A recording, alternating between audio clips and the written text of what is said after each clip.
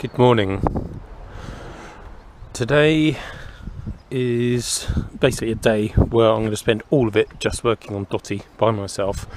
Spitfire Trading came round about a week ago and we went through so much stuff. It might not look like there's been much of an improvement in the condition of the car. Fucking bikers. Yeah, but there has, because we've gone through so much of the electrics together. There were so many pins to check, connectors to clean up, a couple of lost earths which Spitfire Trading found, and then we gave those components their own earths and miraculously they started working. So we've got, or we did have, I haven't checked it today, but we did have all lights working, horns, brake light switch is here and I need to wire it in, but all the wiring works. Basically loads of stuff buttoned down. It's just a case of tidying everything up now, and I've got some of the hoses I needed for the engine bay now, so they can go back together. Horns are in down the front there. I do need a new fan belt. Haven't ordered one yet. I've only just remembered as I've lifted the bonnet. Had an issue with the bonnet release. The body shop put that in temporarily, but it's all a bit misaligned at the moment, and when I do that bolt up it actually traps the bonnet down and you can't open it, so that needs fixing. Other than that, it's really tidying stuff up, and I would quite like to get most of the interior fitted in now. We're going with no rear seat belts. So actually those trim panels can go in, the headliner can go in once I've got that grab rail off, which the bolt has seized to the ceiling, which is quite annoying. Door cards, door interior membranes, the little marker lights were down here, and then yeah, that's basically the plan for today. And how much of it I get done, I don't know, but it's dry. The weather forecast says dry, so I'm just going to crack on. I'm not attacking these jobs in any particular order, but I've just rerouted the spark plug leads and taken a measurement of the Y piece I need to connect between the breather pipes, and I've gone and dug around and found that pipe down there which will work on there. I've painted up the two big air intake ducts, they're just waiting to dry. Then I was looking in here and I really need to get that problematic troublesome grab handle off, so I'm going to drill the old screw out and then see if I can get some mole grips on it and maybe a bit of heat and crack that off. I have tried lubing it up in the past and it's not having any of it. The rear bracket bolts to the car, the front is a welded fixture. All of the others have come out okay. I will go back through them with a tap and die before I ever bother trying to put a screw back in. This one I'm going to try and drill all the way through with a very fine drill bit first. These are a Lidl kit, I think it's like $3.99 for them, but they're really useful just for the cases, and then you can get dormer bits or better ones later. So yeah, I'm going to try and drill all the way through, gradually bigger and bigger and bigger. The head will break off, I'll have a bit of stub left and hopefully I can get that out afterwards. We have movement. I don't know whether it's just the head, it is just the head, but that went most of the way through quite neatly, so that's a result. There's no way I'm going to be able to get grips on that because the metal has just degraded to absolutely nothing, so I'm going to continue drilling through ever larger until I get to what are they, M5 I think. So M5, let's go to 4mm and see what happens after that, and then I'll go and get a tap and see if I can just tap it through.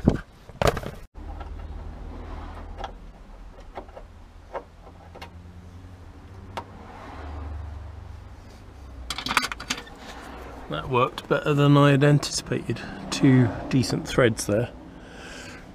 Just got to go around and tap out all the others and then go find another couple of screw-on brackets. I think I only need one because I don't think the driver has a grab handle.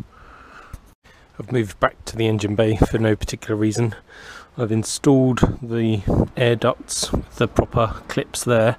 I've bought a Y piece to go to join that one to that one to that one. I just need a bit of hose for there and the Y piece to arrive. And then down the other side I've routed that duct as it should be and put the P-clip in down here. There should be a little plastic grill to go in there. I've got one and it's on its way hopefully. or I'll collect it at some point. Basically, when the engine is cold, I should start again. There's a bimetallic strip in here. When that strip is cold, it bends inherently that way and closes off that port, which means that when the engine first starts up, it sucks in warm air from this manifold heat exchanger here, nice warm air. Then as the car warms up, the strip moves back the other way, closes that one off, and it just sucks in cold air through that one. So it's quite clever. I think that's right. It might be completely the other way round, but I can't remember. I'm going to go find the washer bottle and install that. Dotty is running Series 2 washer jet. Series 1 early ones would have had them in the bonnet up here, so we don't want that. We want them in the scuttle. So washer bottle, find the pipe.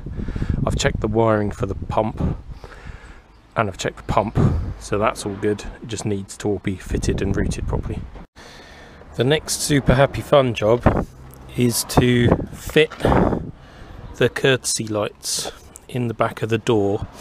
There's only these fitted to the front doors, one each side obviously.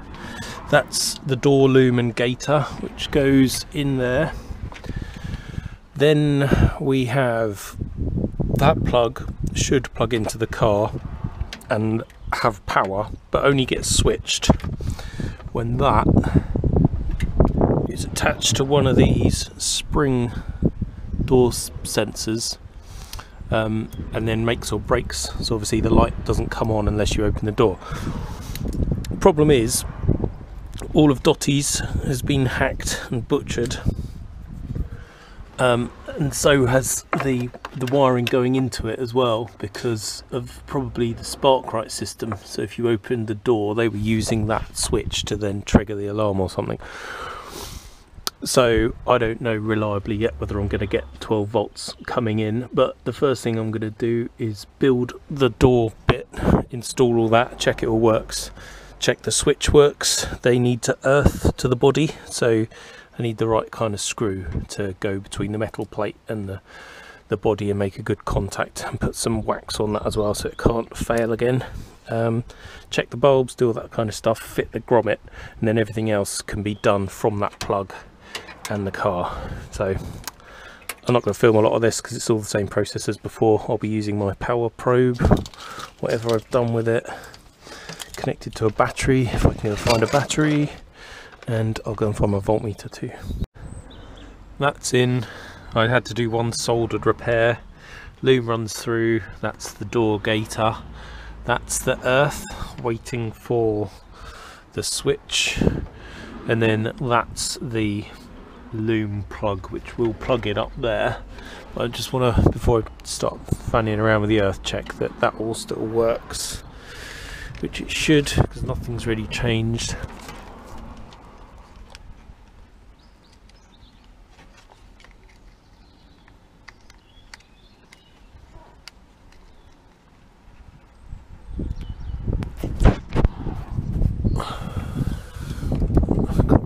One-handed.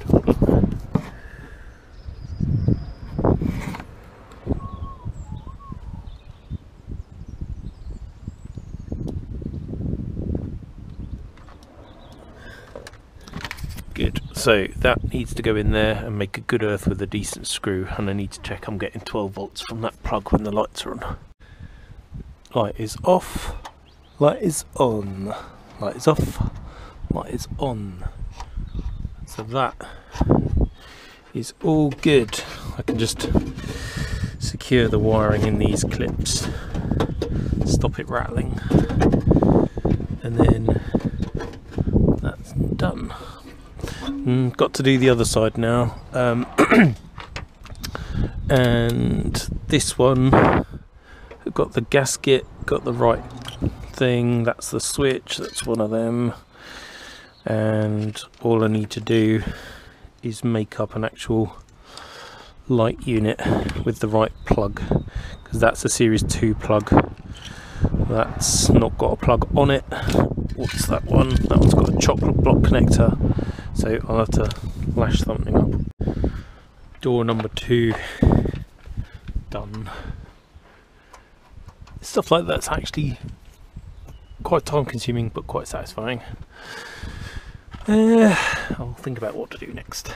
It's squeaky bum time. That represents 320 quid's worth of finest brand new recovered fiberglass headlining.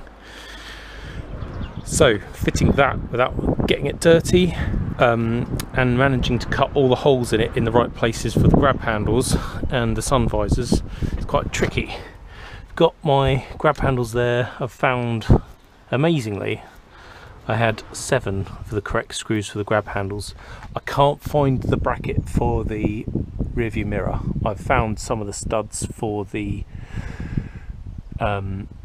sun visors, and what I'm going to do is post this through and then offer it up and see if I can get it started in a couple of places. For the back, it should have originally little metal clips that hung off the rear drip rail, went underneath and then poked through holes in the rear of the headlining, held it up. These new boards are so stiff that you can get away with just having one. Like in my police car, I've just got one in the centre middle and it works fine.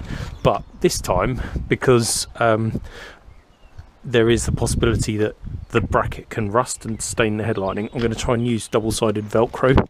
So I've been down and bought myself £8 worth of double-sided Velcro, which has 8 kilograms of pull strain on it or something. Basically it's meaty stuff. So I'm going to attempt to post that through without damaging it and start cutting holes in it with a knife to screw the grab handles in and secure it. I've put bin liners over the headrests and the back seat just to try and protect it a bit, and I'll leave most of the plastic on and hopefully I can cut it out and slide it off while the headlining is in the car.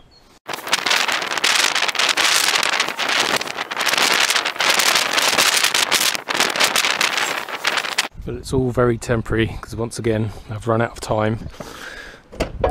But headlining is balanced in there. I've just screwed a couple of grab handles in and a couple of bits of trim just to hold it in place, but really before I button it down I need the sun visors in, because then I can work out where I need to drill the holes for the clips, which go somewhere there, but I can't work out where exactly. My cunning plan for the Velcro at the back I don't think it's going to work, because it's too saggy or springy really, and where it wants to touch is too much of a gap, so I haven't worked out what I'm going to do there yet. I might have to just fabricate a little bracket to hold it, same as on other cars. But I think I'm going to call it a day there because I'm kind of out of time. So it's not going to fall down, it's not going to get wet or dirty, so I can lock it up. And yeah, still motoring, still making progress. It seems like I've done nothing today.